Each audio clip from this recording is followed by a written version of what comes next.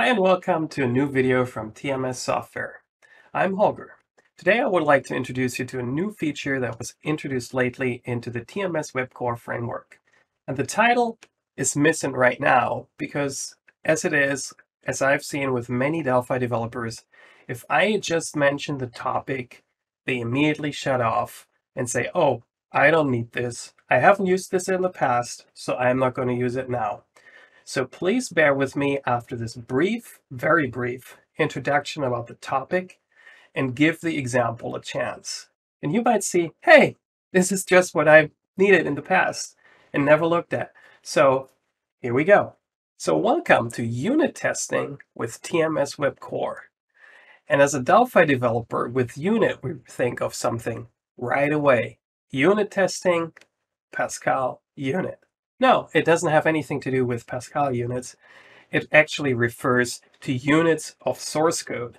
And units of source code, if you think of object-oriented programming, it can be a form, class, it can be a method, a procedure, a web service, API, encapsulation. Everything is considered a unit in your source code. But going back to the programming principles, it means it is a function or a procedure, whereas a function returns a value that you expect to do something and return a certain value. And that is what unit testing is all about. You build tests with expected results, and if your function does no longer return a certain result, something is at odds. And why did unit testing get such a bad rap in the Delphi community? Honestly, I don't know. But if you look on Amazon, it yields more than 500 titles on the subject, but very few are for Delphi. Unit testing is something that is mandatory in other professions. For example, if you think of an electrician has to test a switch cabinet before deploying the solution to the public. Everything is tested, and testing is mandatory. Something like that doesn't exist for software development, but I can assure you, if you deploy a software and there is an issue, there will be liability. So unit testing is something to think about. A few considerations what you can do to include unit tests in your deployment.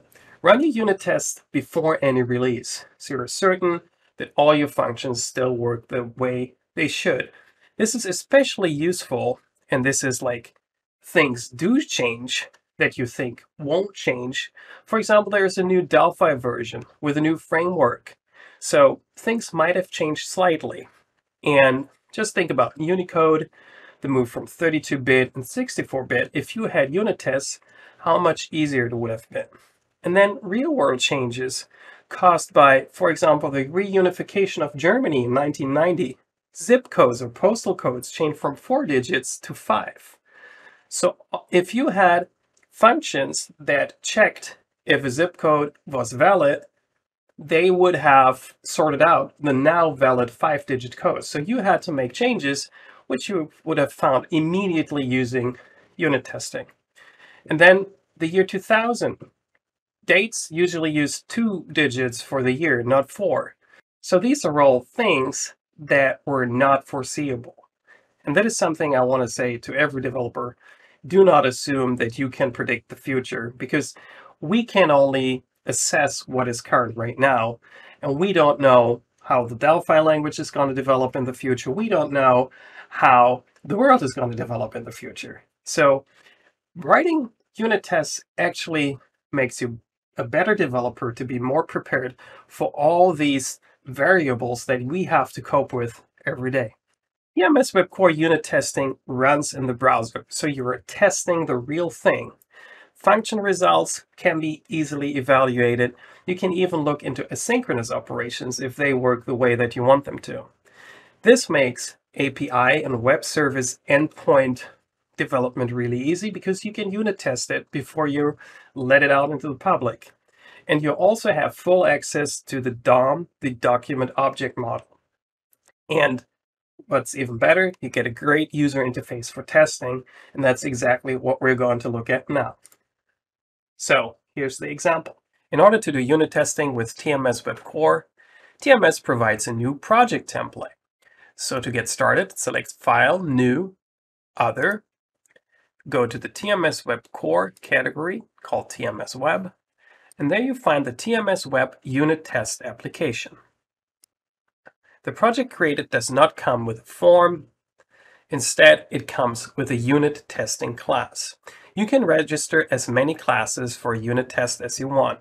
So the template gets you started to register at least one class.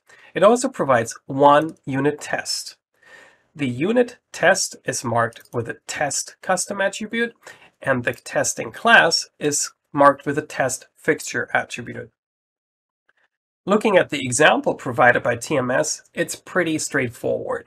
It tests the correct functionality of the int to string function, which we all know. Int to string converts an integer value into a string.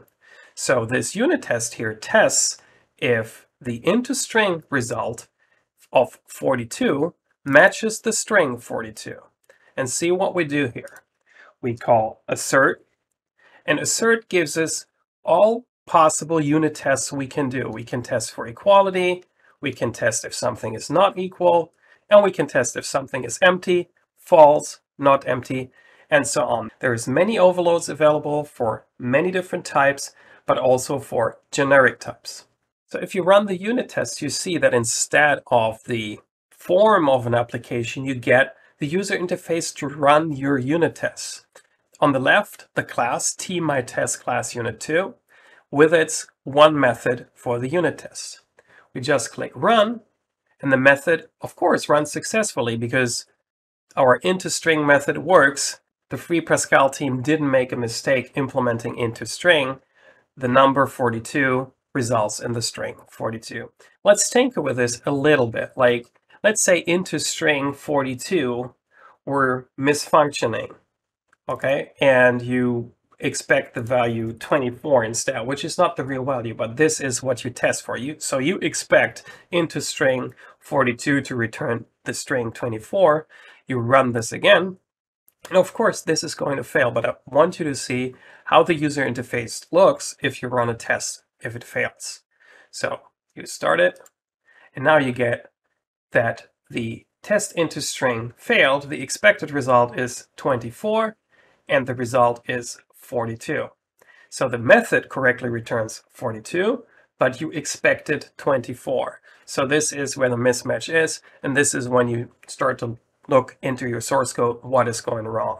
Also note that there is a difference between error and fail. The test fails, but there are no exceptions. So there's no error in your code. It's just a failed test. So there's a slight distinction there.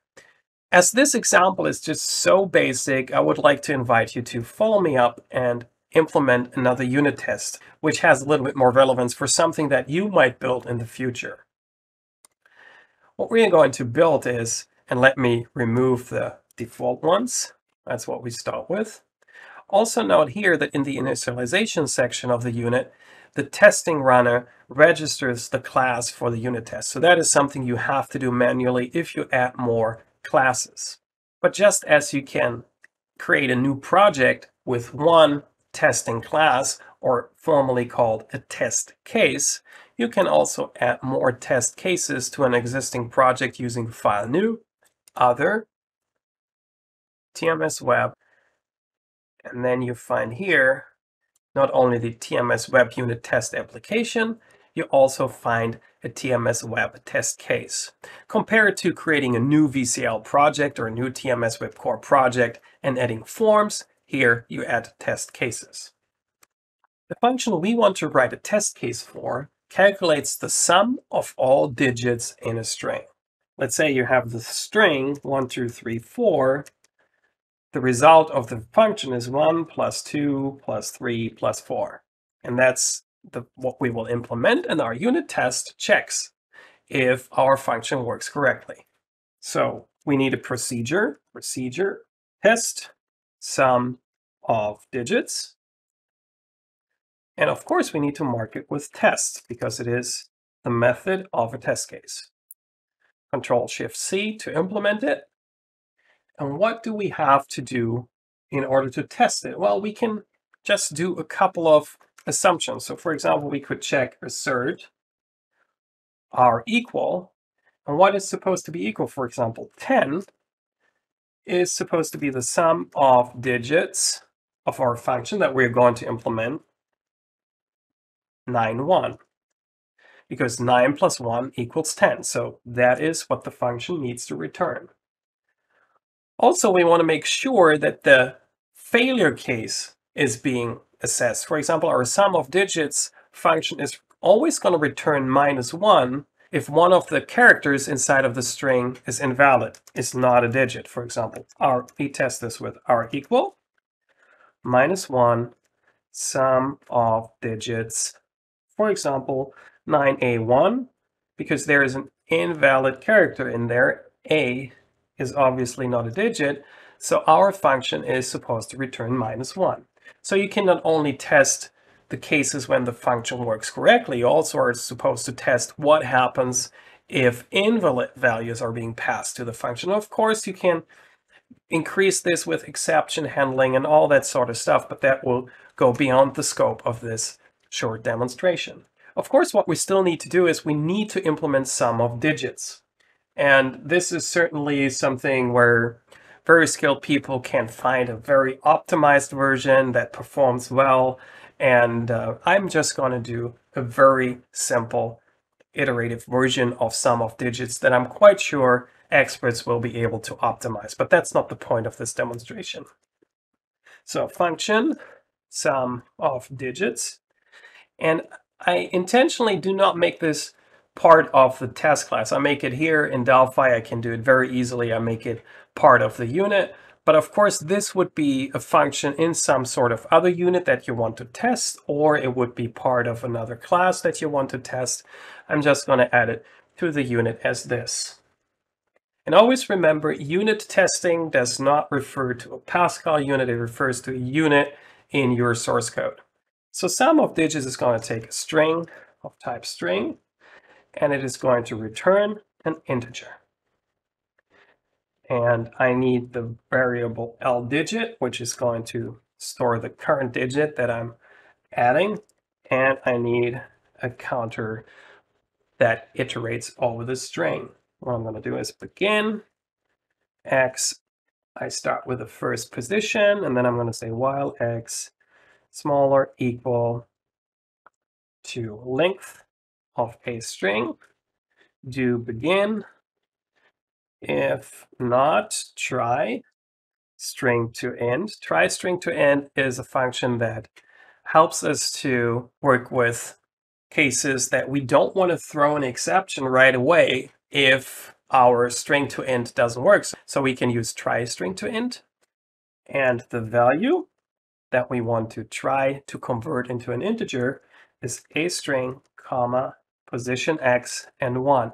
We can no longer use a string and then square brackets because we're in Unicode world where we no longer can assume that 1 byte is actually 1 character. Just wanted to point that out.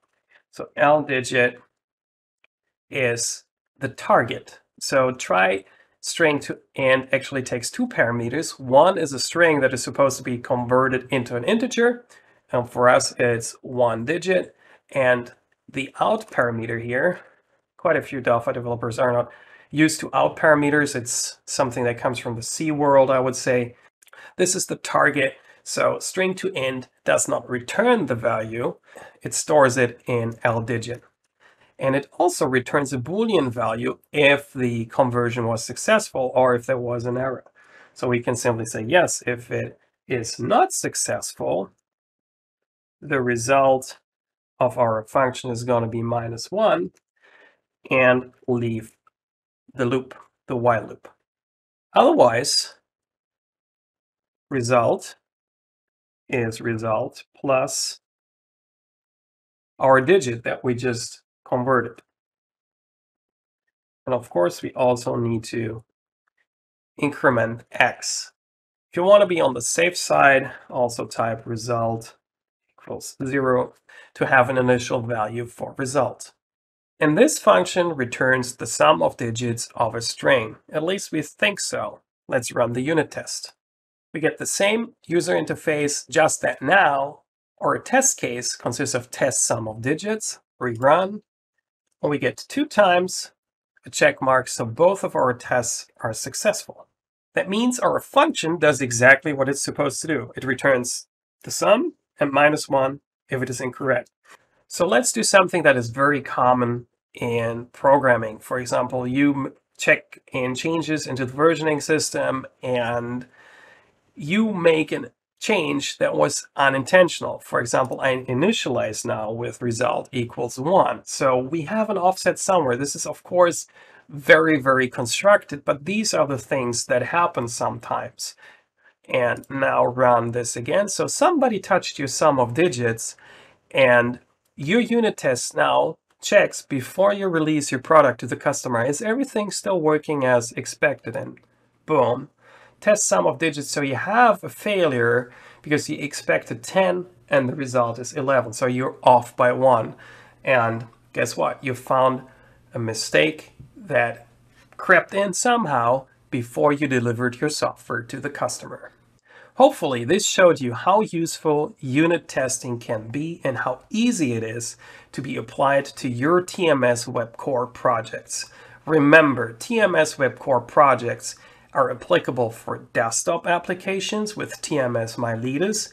They're available for mobile platforms because web applications run on all mobile devices.